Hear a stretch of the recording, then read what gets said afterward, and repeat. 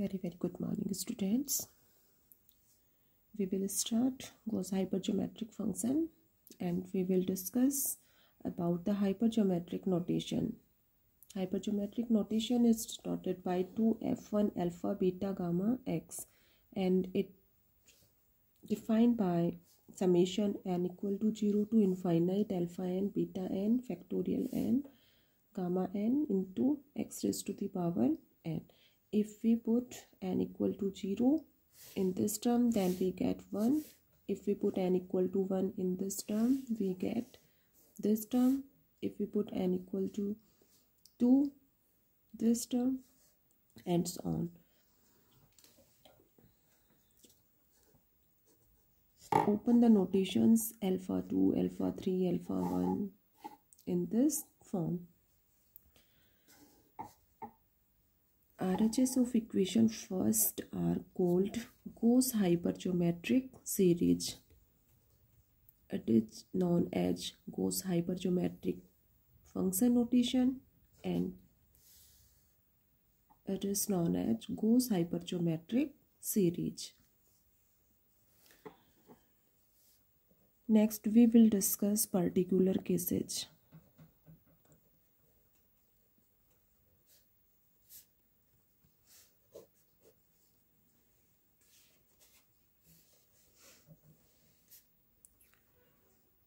f1 alpha beta gamma x equal to 2f1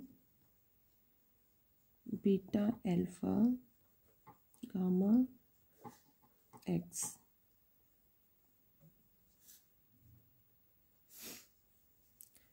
If we interchange alpha and beta, then 2f1 alpha beta gamma x equal to 2f1 beta alpha gamma x.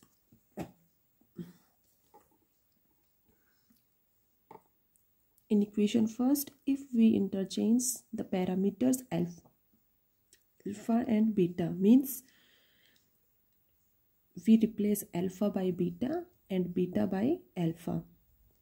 Means क्या हुआ कि जो equation first है उसमें alpha और beta को interchange कर दो. मीन्स अल्फ़ा को बीटा से रिप्लेस करो इसमें और बीटा को अल्फ़ा से रिप्लेस करो. जहाँ जहाँ अल्फ़ा है वहाँ बीटा पुट कर दो और बीटा के स्पेस पर अल्फ़ा पुट कर दो. Then we get 2f1 alpha beta gamma x. ये जो वैल्यू है वो किसके इक्वल होगी? 2f1 beta alpha gamma x. देखो वही हो जाएगा ना, ये बीटा इंटू अल्फ़ा, ये हो जाएगा beta beta plus 1 alpha alpha plus 1, वही टर्म हो गई. इनटू में है टर्म्स पहले लिखो, जैसे alpha alpha plus 1 beta beta plus 1 equal to beta beta plus 1 into alpha alpha plus 1.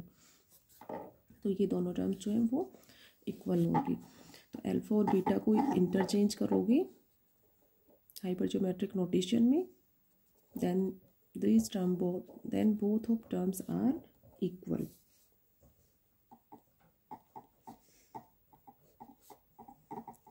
If x equal to 0 in equation first, then 2f1 alpha beta gamma x equal to 1.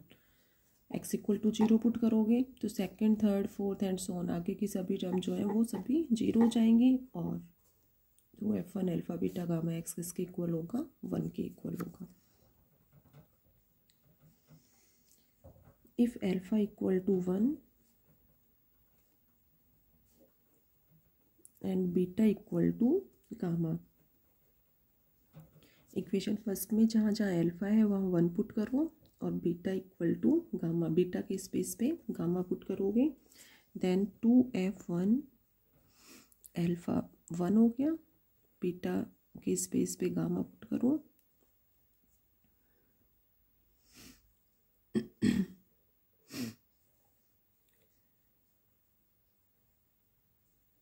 Alpha 1 beta और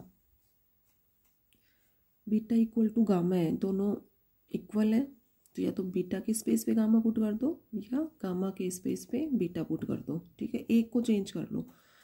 तो gamma beta को as it is रख दिया और gamma के space पे beta put कर दो, ये बीटा ले लो,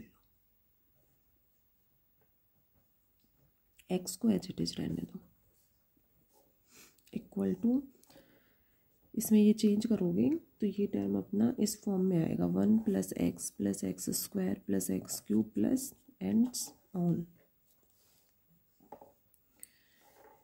ये सभी जानते हो ज्योमेट्रिक सीरीज है, which is an geometric series।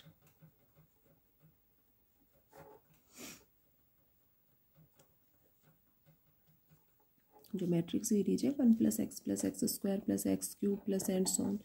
जैसे for example 1 + half square + half cube plus and on, ठीक है। तो इसमें x की वैल्यू क्या हो गई, हाफ हो गई। इस टाइप से ये अपना ज्योमेट्रिक सीरीज की फॉर्म में बन रहा है। यहाँ स्मॉल r की वैल्यू पूछें, स्मॉल r क्या होगा 1/2। स्मॉल r कैसे फाइंड आउट करते हो, b/a, या इस टर्म में इसको डिवाइड करके या इस टर्म को इससे डिवाइड करके, तो ये सभी वैल्यूज इक्वल आएंगी। तो इसमें a = 1 हो गया, इसमें a = 1 and small r = half. तो इस तरह से वैल्यूज जो है वो बता सकते हो। तो ये अपना ज्योमेट्रिक सीरीज है। इसी को यदि फॉर्मूले की फॉर्म में रिप्रेजेंट करोगे तो किस तरह से रिप्रेजेंट करोगे, 1 - x⁻⁻1।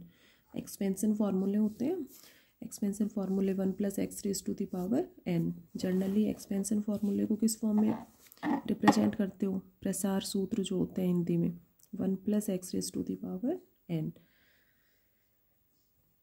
ठीक है। तो इसमें x को -x से रिप्लेस करो और n को -1 से रिप्लेस करेंगे, तो ये फॉर्मूला इस फॉर्म में आ जाएगा 1 + x + x square + x cube. तो जनरली यहाँ से कह सकते हो कि ये फॉर्मूला किसका है, 1 - x⁻⁻1। 1 + x⁻n को एक्सपेंड करते हो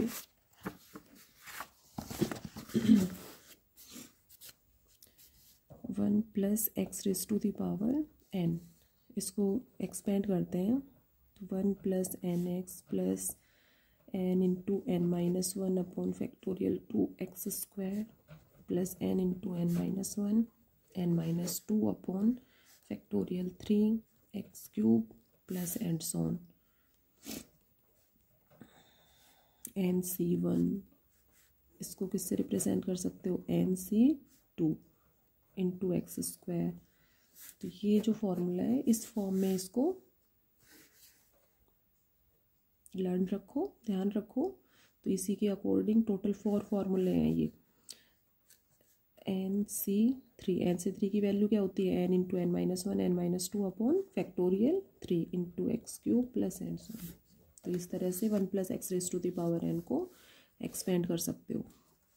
इसी के अकॉर्डिंग 1 + x⁻⁻n 1 - x⁻n 1 - x⁻⁻n।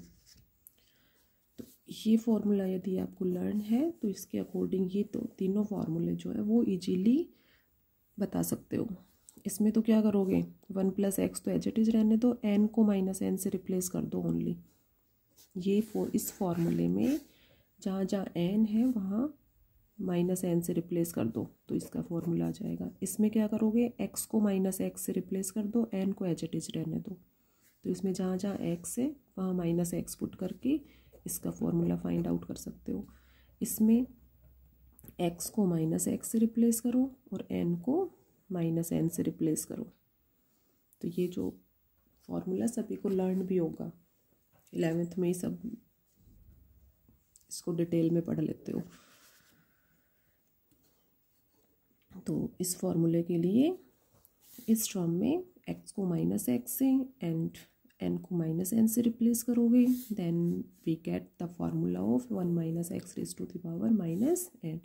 तो मेन पॉइंट ये हुआ, इसमें n को -n से रिप्लेस करो, इसमें x को -x से रिप्लेस करो और इसमें ये रिप्लेस करोगे, देन वी गेट फॉर फॉर्मूले 1 plus x raise to the power N, 1 plus x raise to the power minus N, 1 minus x raise to the power minus N and 1 minus x raise to the power N. तो ये formula general formula था जो सबने पढ़ भी लिया और आपको ये डिटेल में बता दी। तो एक फार्मूला यदि ध्यान है तो उसके अकॉर्डिंग ये तीनों फार्मूले बता सकते हो। फिर कोई भी फार्मूला पूछे, 1 प्लस एक्स की पावर -2 है, 1 माइनस एक्स की पावर -1 है, तो जनरल फार्मूला लिखो 1 प्लस एक्स की पावर -n और फिर देख लो इसमें क्या क्या रिप्लेस, क्या क्या चेंजेज हो रहे हैं, उसके अकॉर्डिंग एक्सपेंशन फार्मूले की वैल्यू जो है वो इजीली सभी फाइंड आउट कर सकते हो। ओके,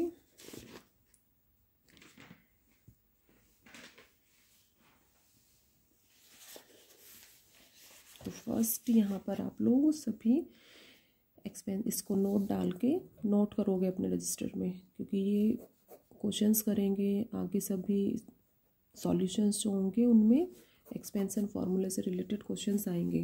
तो ये ऐसे नहीं है कि एक्स्ट्रा टॉपिक है, अपने सिलेबस से रिलेटेड ही है, क्लियर होना चाहिए। इसमें फिर बार बार इस टाइप से टर्म आएंगी कि 1 plus x raise to the power -3 आ रहा है, तो इसको किस तरह से एक्सपेंड करना है, क्या वैल्यू होगी इसकी। तो इसमें एक्सपेंशन फार्मूला ये क्लियर है, then we will find any other terms. Okay, next our very important topic is integral representation of hypergeometric function 2f1 alpha beta gamma x। कि hypergeometric function 2f1 alpha beta gamma x, इसका integral representation क्या होगा, कि इसको integral की form में किस तरह से रिप्रेजेंट करेंगे या इसकी वैल्यू क्या होगी। So our next topic is integral representation of Gauss हाइपरजियोमेट्रिक function 2f1 alpha beta gamma x and it's topic are very important. तो इसका वैल्यू भी लर्न भी होना चाहिए और इसका स्टेटमेंट जो है वो पूरा स्टेटमेंट भी लर्न होना चाहिए। एग्जाम में सिंपल पूछेंगे ये state and prove integral representation of cos हाइपरजियोमेट्रिक function 2f1 alpha beta gamma x, या सिंपल इसका वैल्यू भी दे सकते हैं कि 2f1 अल्फा बीटा गामा का इंटीग्रल फॉर्म में वैल्यू ये है, तो इसको प्रूव कीजिए। We will discuss it about next video.